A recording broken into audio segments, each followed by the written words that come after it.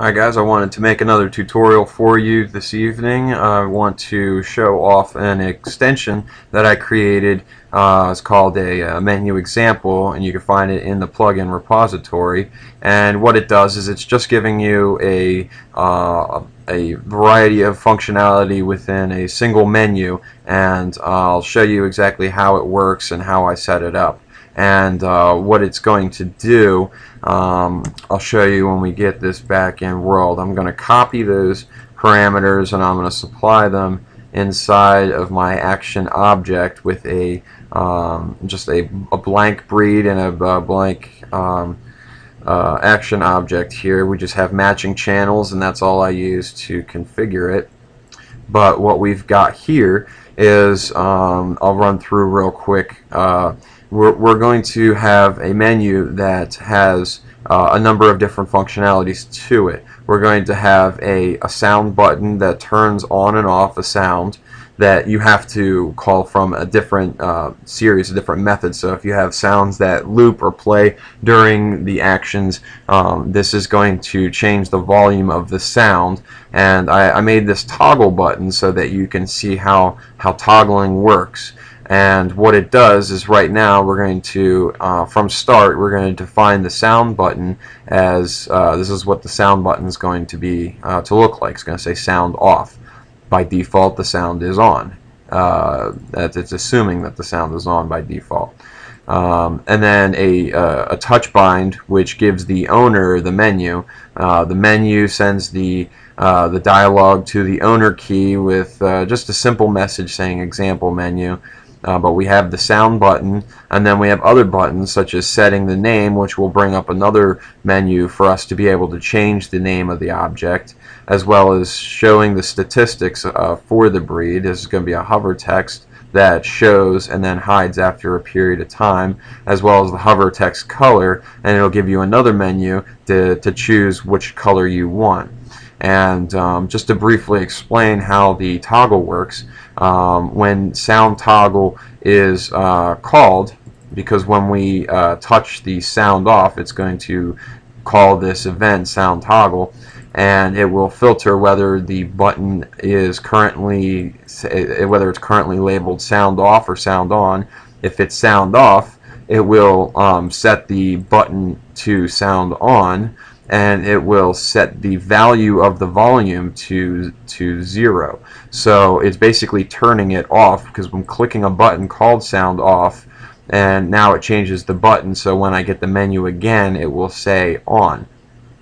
Additionally, it will say in local chat to confirm that the sound is now off.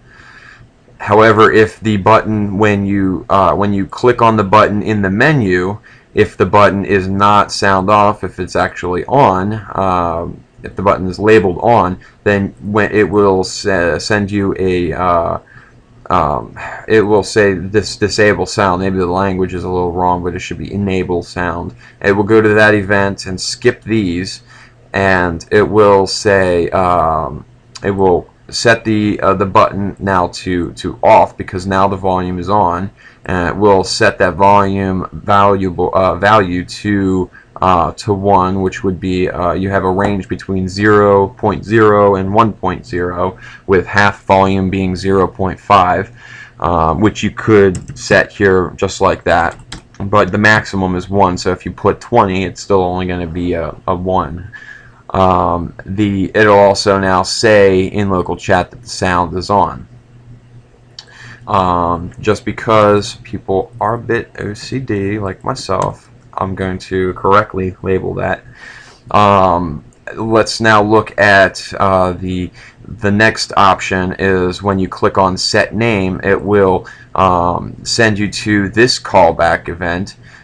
Because remember, when you are creating buttons for this, for a menu, I mean, first you have your key, and then you have the message that shows in the dialog, but then you have the rest of the comma separated values would be button equals callback. So the button is going to be the words that you see in the button, the label that you can click on, and when you click on it, it will call you back. It will trigger the event that you define here. So clicking set name would go to input name. Input name here brings up a text box, again to the owner key, and it just gives me, it tells me what my breed's name currently is, and it'll say the name by replacing this expression with the breed's current name. And then on the next line it'll say set your breed name here, and it gives you an input where you can type in a name. And after that, it will, when you click submit, it will toggle back to set name, and in set name it will call the value my name and change that to what was provided in the chat message. The other button that we have in the menu is show stats, and in show stats it binds a timer for 20 seconds to hide the text. So what we do is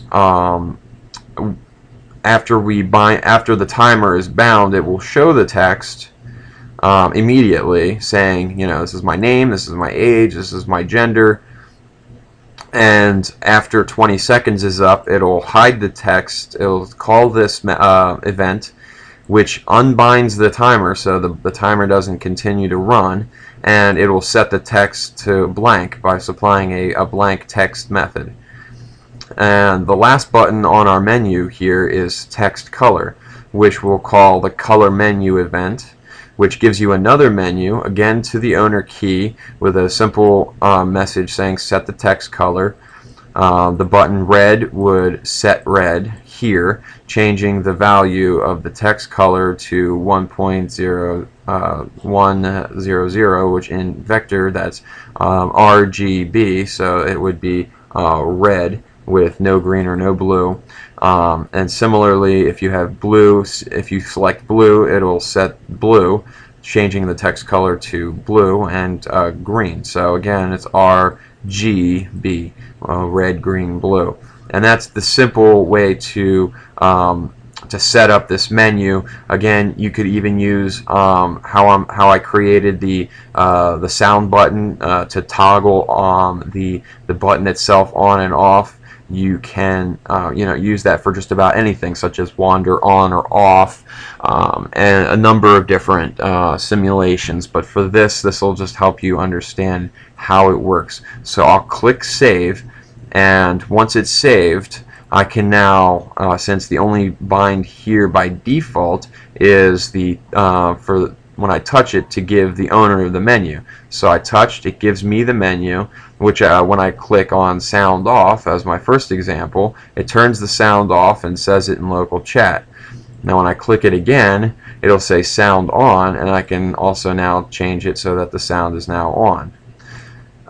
Additionally, we can set the name, and let's see, the name currently is, if you want to figure out how to pronounce that, Jirit, right. The value that we're going to give it now, let's just say we'll give him, just call it test name, and click send. And clicking send will now give it that name. If I click on this again, maybe just show the statistics, it shows its name, the age, and the gender of female. So see how it has the name, that's the name that I just gave it, called test name. And after 20 seconds, the text is removed and the timer is disabled. Additionally, now you've seen that was green, we'll go into the last button here, the text color, and we'll change it to a predefined color such as blue.